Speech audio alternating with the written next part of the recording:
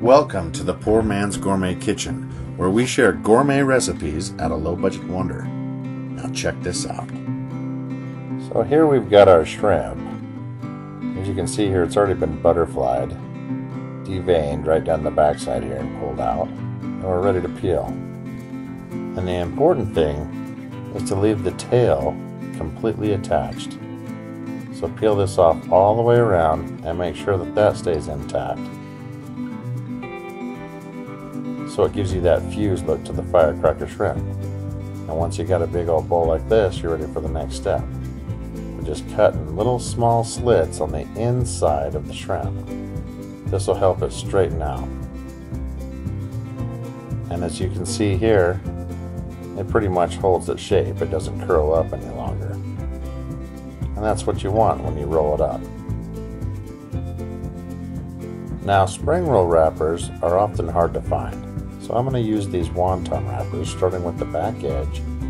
We're going to roll it halfway over, just like so. Then we're going to take the ends here and close it up, fold it over just like a burrito, and roll it straight through. Now what you don't want to forget to do is seal this back edge with a little dab of water.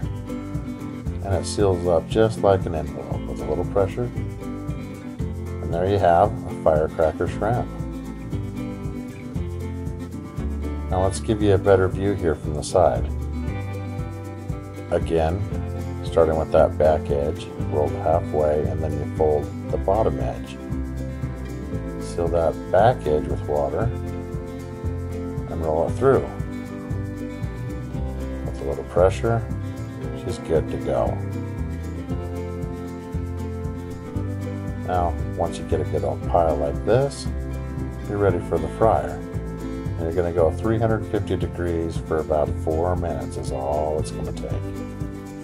But in the meantime, let's make some spicy mayo. Just a little bit of mayonnaise and some sriracha.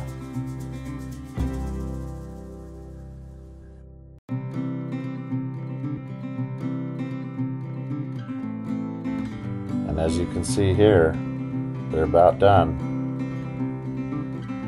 Go ahead and pull those out because they've got that nice golden yellow color we like to see on our shrimp.